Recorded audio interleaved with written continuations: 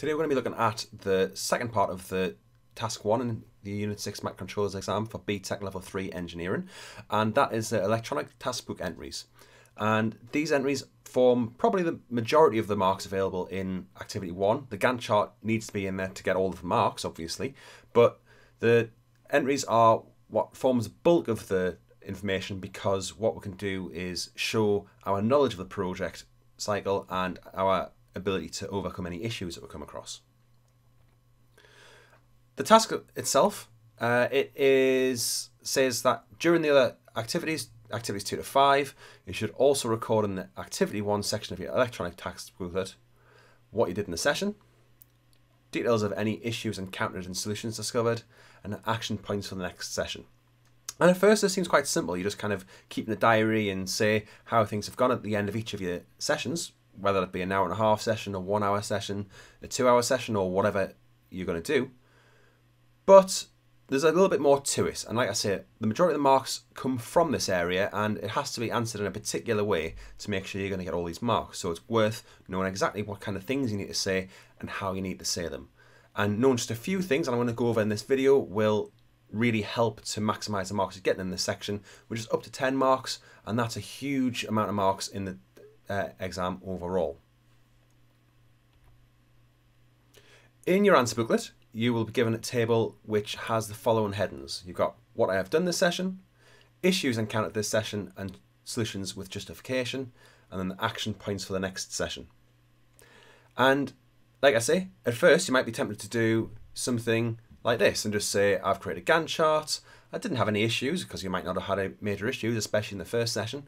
And then the action points for the next session, just say what you're going to do. I'm going to write the specification and the start of the test plan, and just leave it nice and simple like that, because on the face of it, that does seem like it fulfills what you've been asked to do.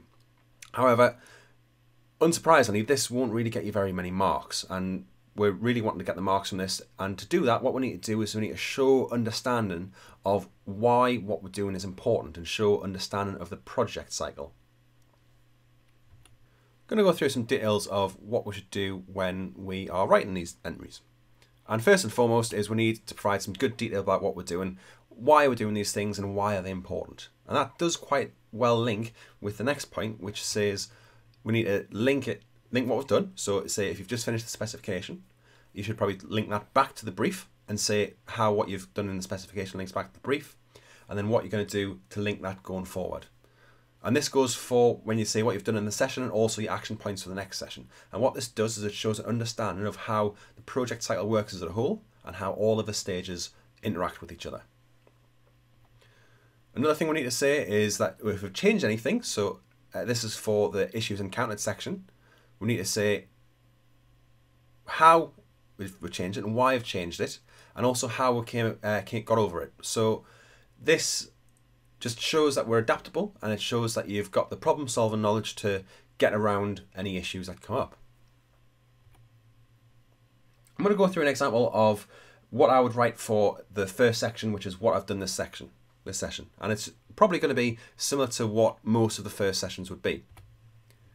So my example is this: I have completed the Gantt chart, which will help me set out the plan of my design and build, whilst ensuring I keep the time and know if I am falling behind, or have gained time that I can use to improve the project. I have also started analysing the brief to write the specification, which will be used to identify the key requirements of the design. This obviously has a lot more detail than just I've written the Gantt chart, and you can see how I've linked writing the specification back to the brief. So I've said I've written the specification on the brief, but also linking how that's going to help me going forward.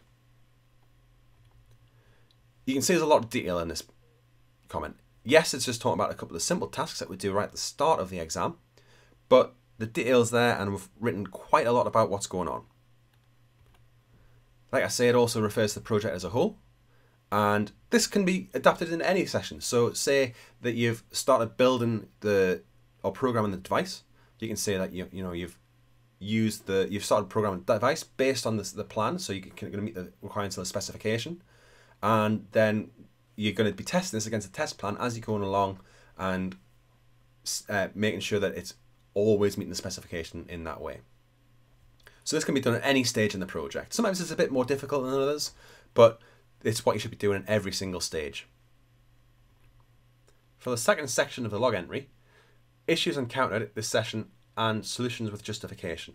And this can be a little bit tricky, especially at the start where you might not have any big issues. So I've used an example of what I could write if I'm looking at something right at the start of the session.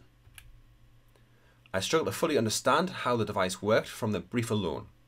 To help me grasp this, I sketched a diagram of what the brief described, and I was able to understand a lot better once I could see how all of the parts work together.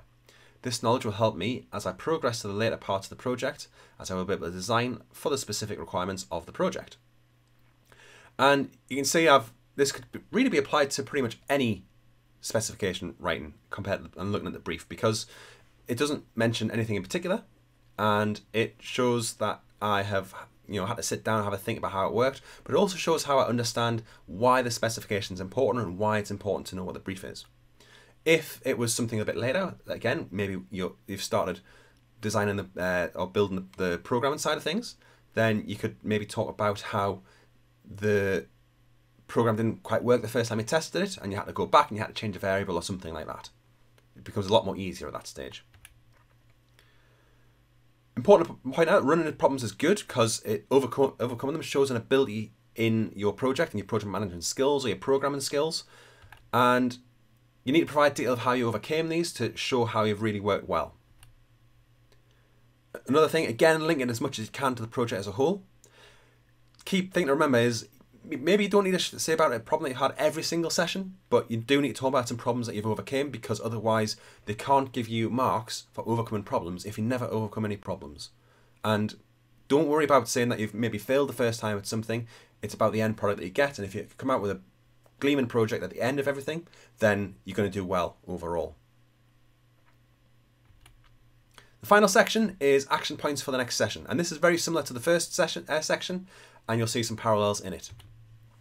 In the next session, I will complete the specification by identifying the key points of the brief and writing them in a way I can use to help me choose the hardware I will use, and also help me set out the design for the program. I will also make a start at the test plan, which will be used to ensure the finished project meets all of the necessary criteria.